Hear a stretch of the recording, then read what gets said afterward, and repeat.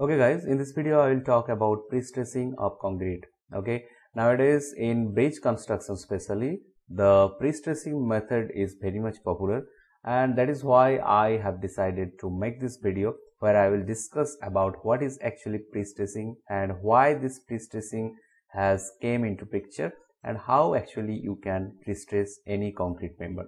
Okay, so before starting this video, if you are new to this channel, please do subscribe and also don't forget to press the bell icon so that in future you can be benefited. So let's start. Before discussing about the prestressing, we need to know about the concept of reinforcement in concrete member. Okay, so why actually we need to provide reinforcement in any concrete member? Okay, just consider this beam. Okay, let's say this is the support and this is the support.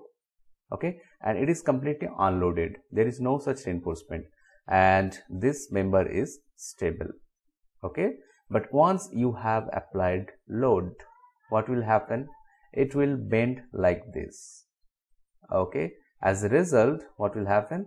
That at the bottom of neutral axis, all the fiber become tensed, or you can say that these fibers are under the action of tensile forces. Okay, and you also know that concrete is very much weak under tension. So what will happen? Simply it will crack like this. Okay, so to resist this crack, what you have to do? You have to provide reinforcement like this. Okay, to carry the tensile forces. Okay, that is the reason why we provide the reinforcement at the tensile zone.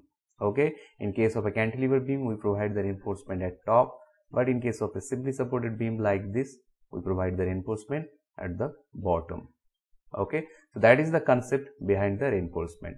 Okay, now let's say we are not interested to use this reinforcement. Now you can ask me, how is it possible?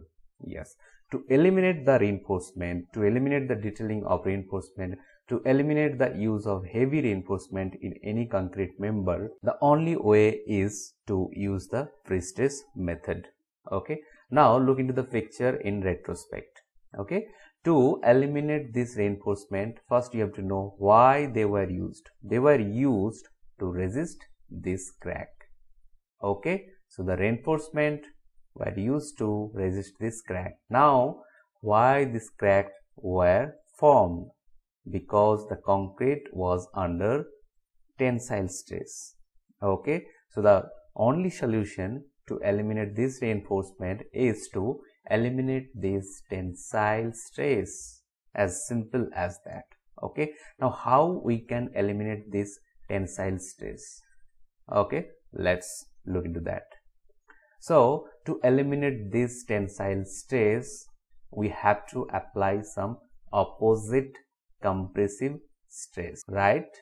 So here you can see that in this stress diagram, this is the stress diagram. Here you can see that all the fiber at the bottom of this neutral axis are in compression. Okay, and here everything is in tension. So if we can increase the magnitude of this compressive stress, okay, compared to the tensile stress, in that case we can eliminate the tension completely and we don't need to use any reinforcement to carry the tensile stress. Okay, so how is it possible? Simply here you can see that the moment was applied like this due to the externally applied load. Let's say this were the support. Okay, and due to this type of supporting condition and this type of loading, the stress diagram was like this, right? Now let's say simply apply some counter moment, just like a cantilever beam. Just like the cantilever beam, apply some counter moment. In that case, what will happen? All the fiber above neutral axis will be under tension, but all the fiber below the neutral axis will be under compression. Okay, so as a result, if you initially apply some counter moment, you have induced the compressive stress in this zone. Then when the external load is being applied, there is no net resultant tensile force, as initially we have induced this compressive stress. Okay, so let's dive into the detailing of stresses. Okay, so initially we have applied this force, and here you can see that we have not applied this force at the centroidal axis. Rather, we have applied this force to some at a distance from this centroidal axis. So there is some eccentricity, right?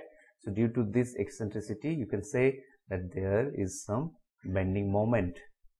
Okay, so initially before applying the external load, due to this thrust, axial thrust, there is a stress, compressive stress. You can see this one, and this is simply the load divided by the area, cross-sectional area.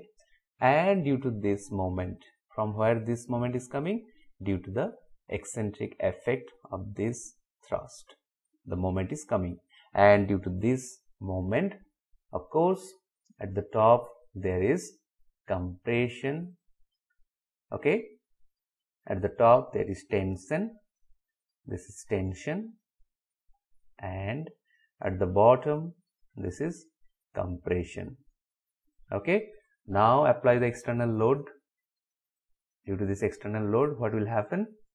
Now due to this external load, there is compression at the top and tension at the bottom. This is tension and this is compression. But initially we have compression throughout the section. At the top we have tension, and at the bottom we have compression, right? So finally what is happening? Below the neutral axis, all the fibers are under the action of compressive stress, and also at the top of this fiber there is compressive stress. So there is no tension at all within this section, so we don't need to use any reinforcement. Okay, and this picture may be familiar to you. This is the typical girder of any bridge. Okay, here you can see these fibers, okay, or these tendons or these cables are actually applying that thrust, the pre-stressing thrust. Okay, there is no such rubber or reinforcement within this girder which actually carry the external load. There are very nominal reinforcement that is used for the sinkage purpose, that is not load carrying reinforcement. Okay, now how these cables or external stress is applied, that is a completely different subject. Of course, I wish I could make a video on that topic. Okay, till then, if you like this video, don't forget to share it.